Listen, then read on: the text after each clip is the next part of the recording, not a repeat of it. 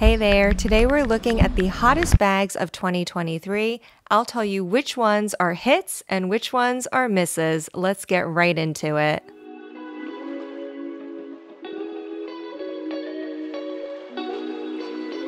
Starting off with my favorite brand, Louis Vuitton, let's take a look at the high-rise bum bag. This bag sold out before it was even released. That's right. This just launched in the United States on August 4th, and it won't even be available worldwide until next year on March 24th. Of course, that date could always change between now and March. This is priced very reasonably, especially for Louis Vuitton. It's only $1,850 US. I think these days anything below $2,000 for Louis Vuitton is pretty reasonable. Their prices have been climbing so high lately. The high-rise bum bag is the newly redesigned version of the women's bum bag that was discontinued about a year ago. It's been redesigned with ultra slim dimensions, so it's very lightweight and very sporty. It's currently available in monogram coated canvas only. It has the classic vachetta leather trim along with a textile removable and adjustable strap. Here are some mod shots of the high-rise bum bag. If you're interested in this bag, I highly suggest reaching out to a client advisor to express your interest. As I said, this sold out in the US before it was even launched, so this is a very popular bag. Moving on now from the loud luxury of Louis Vuitton to the quiet luxury of Loro Piana. Their extra pocket pouch has been seen on celebrities including Gigi Hadid, and Gigi Hadid. It's also been seen on Gigi Hadid, and Gigi Hadid again. She really loves this bag. It's quite a simple leather pouch. It has a zipper, a removable strap, and that's about it. However, this is priced at a whopping $2,225. So for that price, I really can't recommend it. I think this bag is a big miss. If you're looking for something similar, you can get the extra small vanity pouch from Longchamp for a mere $310. The dimensions are a little bit smaller than the Loro Piana pouch, but for $2,000, I think you can get a much better bag than the Loro Piana extra pocket pouch. One example is actually the Hermes bride-a-brac. This has been a really popular bag this year in its own right.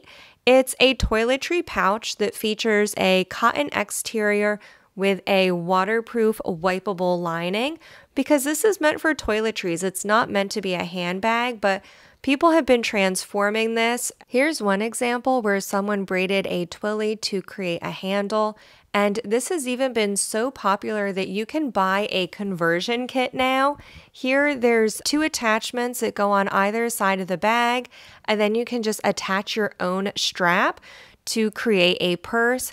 Here's an example from I Mireille. I apologize if I mispronounced the name of that company, but this is their conversion kit that you can buy for only, I believe, $48 US, so it's pretty affordable.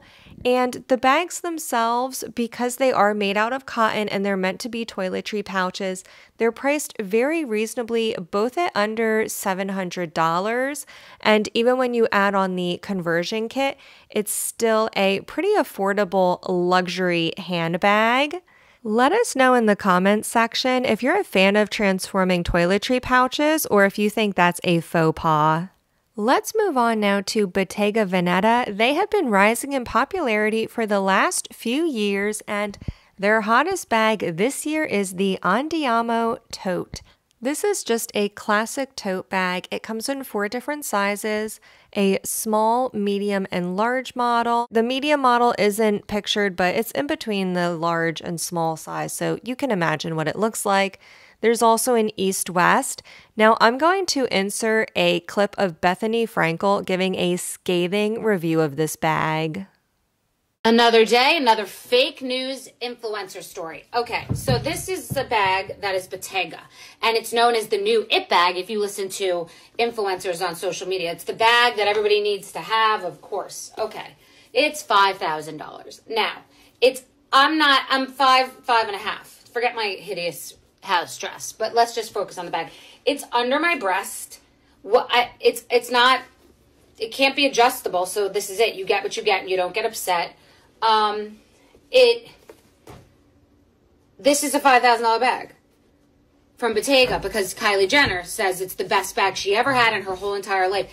That's fake news because you can't even open it up and get in there. Like, at least, frankly, with an Hermes bag, you are paying a fuck ton of money, but you can get in the goddamn thing. Now, I don't hate this bag quite as much as Bethany Frankel does, but she is absolutely right. Design-wise, this is not a great tote. It's average at best, and it's so expensive for what you're getting. It ranges from about $4,000 to $8,000, depending on the size that you get. And for that price, you can get a much better tote bag, including the Loewe Puzzle Fold Tote. This is a new bag in their puzzle line. This was just introduced in the summer 2023 collection. It comes in 3 different sizes, mini, medium, and large, and even the large size is about half the price of the Bottega tote. The Puzzle Fold tote incorporates the geometric lines of their iconic puzzle bag, but as the name implies, it's designed to fold down flat for traveling and unfold in one single gesture. Here's a view of the interior of the bag. This is the mini bag, and it does come with a detachable strap. You can see the D-ring on the right side. The mini bag has a removable long crossbody strap. The medium and large models just have the shoulder carry option, but even so, this bag is way more practical than the Bottega tote in terms of usability, getting in and out of the bag, and folding it up for travel, and it's a fraction of the price. So if you're going for a popular tote bag, this is the one that I would personally recommend. Let's move on from tote bags now and take a look at the Ferragamo Wanda bag.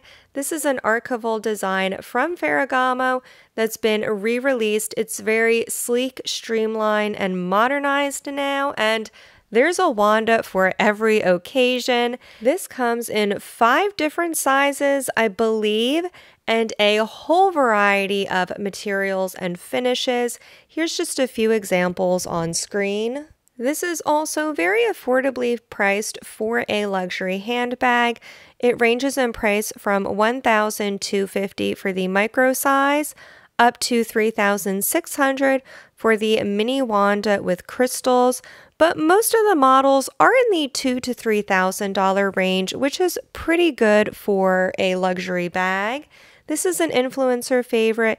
Here we see it on YouTuber Cassie Thorpe, and she's unboxing her mini Wanda with red airbrushing. I personally love how this bag incorporates the classic Jansini logo in the clasp. I think it's unique, but it's also still very functional and practical. I can see why a lot of people love this bag, also with the minimal branding, which is very popular this year.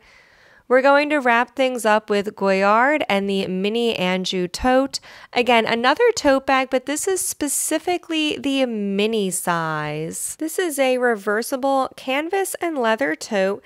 In true Goyard style, this comes in 11 different colors, a lot of neutrals as well as bright colors.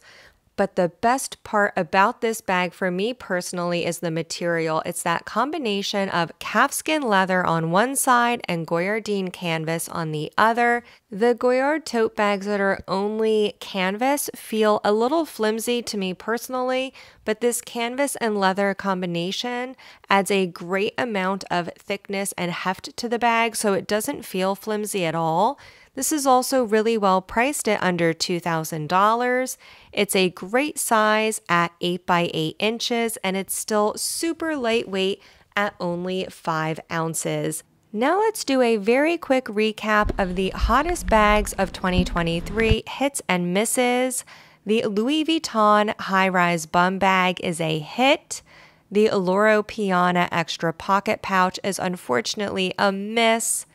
The Hermes bride-a-brac is a hit. if you want to transform that toiletry pouch, I say go for it. The Bottega Veneta Andiamo tote is an overpriced miss. The Loewe puzzle fold tote is a hit. It's a much better tote option. The Ferragamo Wanda bag is a hit. I absolutely love Ferragamo. And wrapping things up, the Goyard Mini Anjou tote is a hit. If you enjoyed this video, please don't forget to give it a thumbs up and subscribe. I put out new videos every Wednesday and Friday. I'll see you in the next one. Bye-bye now.